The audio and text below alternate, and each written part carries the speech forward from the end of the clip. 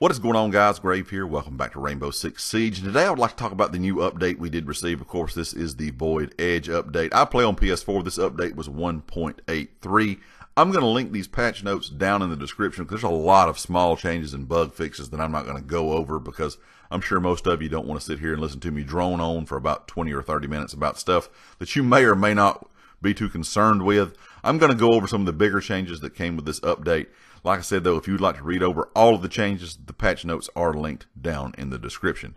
Some of the changes we saw for operators, of course, one of the big changes, of course, was for Ela. I made a video about this a few days ago. Ela now has reduced recoil for the first 11 bullets instead of the first 16.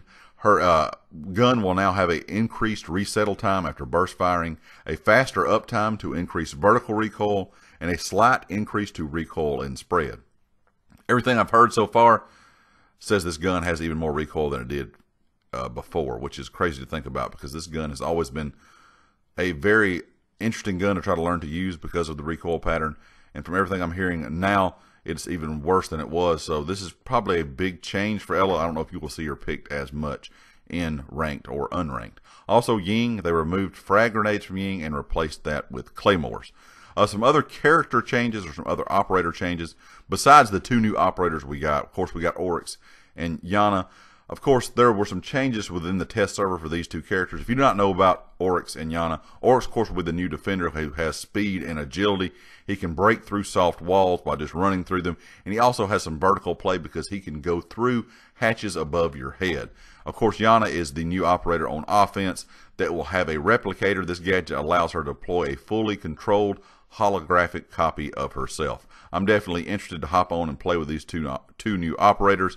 Leave me a comment if you've been on PC in the test server. What do you think about these two new operators? And if you're on console, are you looking forward to playing with the two new operators?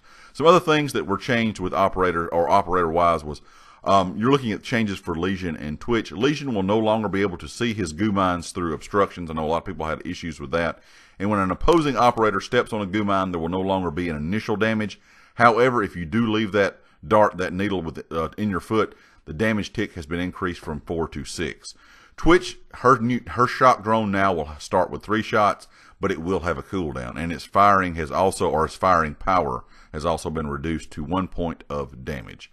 Some other changes that you can expect to see with this update is now when you spawn in the game on the attacking side, your drone will always be on the side that you decided to spawn from. So you don't have to worry about that random drone, location. You will always know that your drone is on the side that your character is on if you want to bring your drone back out after finding the area you need to go to.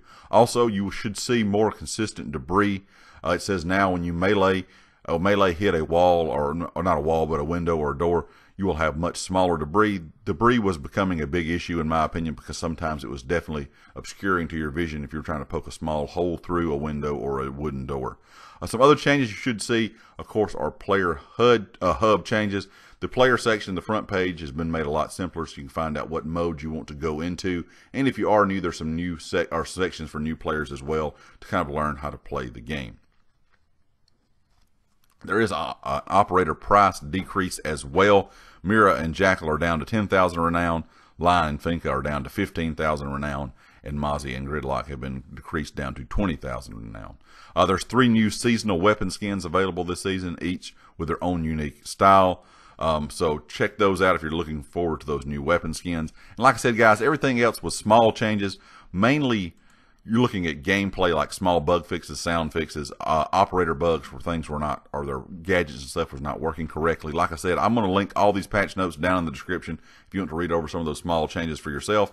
But leave me some comments. What do you think about the new update so far? What do you think about this new season? Of course, if you like the video, hit the like. If you have not subscribed yet, please do so. If you are a subscriber, make sure you click that bell icon up in the top right corner so you get notified when all my videos go live.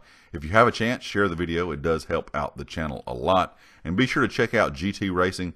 They are the affiliate here on the channel. They sell gaming chairs and office chairs, and all their information is linked down in the description. And I'll catch you next time. Peace.